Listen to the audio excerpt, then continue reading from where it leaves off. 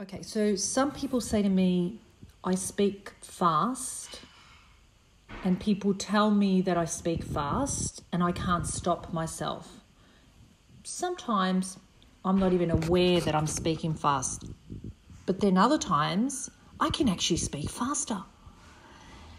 And that, to me, up to now has been a good thing. You know, sometimes this can mean that I demonstrate that I'm more intelligent because I can think and speak fast.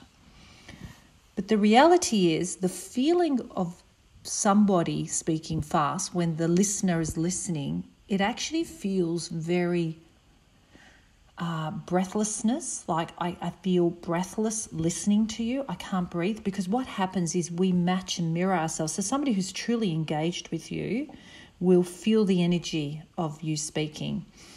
And what usually happens is the breath is affected for the other person. And if you notice your breath, it'll be very up here. It's not deep in the belly where it's calm. I mean, we're talking about breathing deeply where the belly button is, the navel, deep into the ribs. If you were to breathe like that, your larynx, your voice box drops down a little bit, and it's way more calming and spacious, and it gives you time to really emphasize words that you think are more important, or it gives you time and space to inflect. It gives you time to pause because your body's calm, because the breath is low and calm. Now, if the breath is high up here and your mind is racing, and there's a belief that says if I speak fast, I'm going to be, perceived as being more intelligent. Because I have heard, I'm not saying you are doing that, but I have heard people say this to me.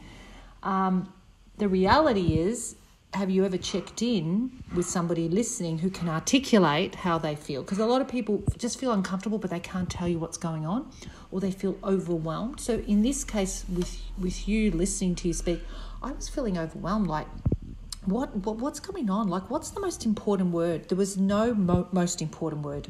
Everything was at a level 10. So when everything is at a level 10, it's like a monotone, and plus like the rhythm's going. It's not going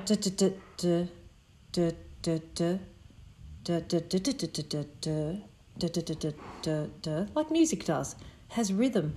And so those different rhythm pieces actually help us follow more. We end up distinguishing like which words are more important, which words aren't. All of those are tools, non-verbal information in the tone of how we speak, where we can start to get information about what's more important, what isn't more important.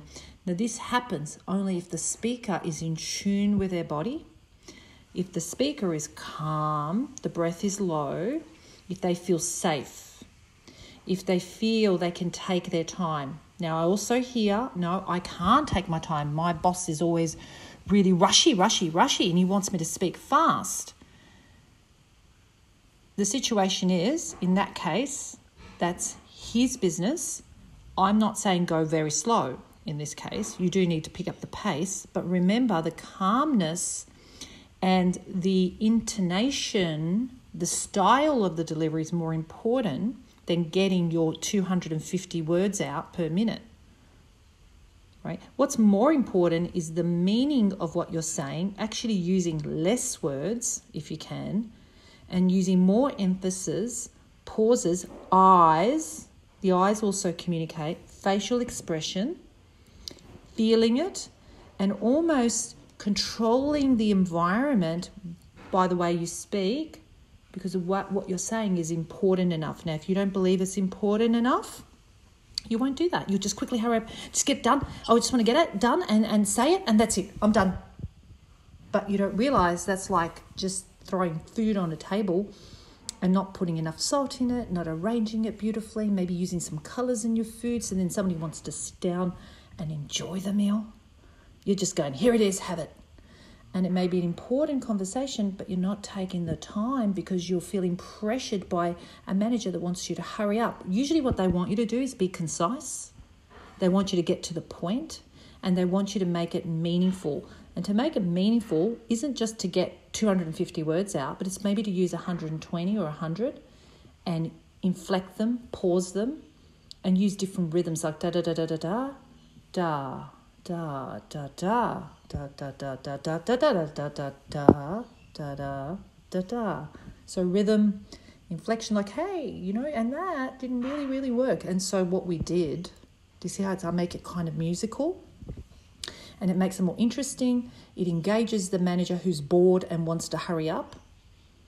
Because what they're tired of is too many words, all dished out the same, and them struggling to find meaning. So they push you. So yeah, consider that.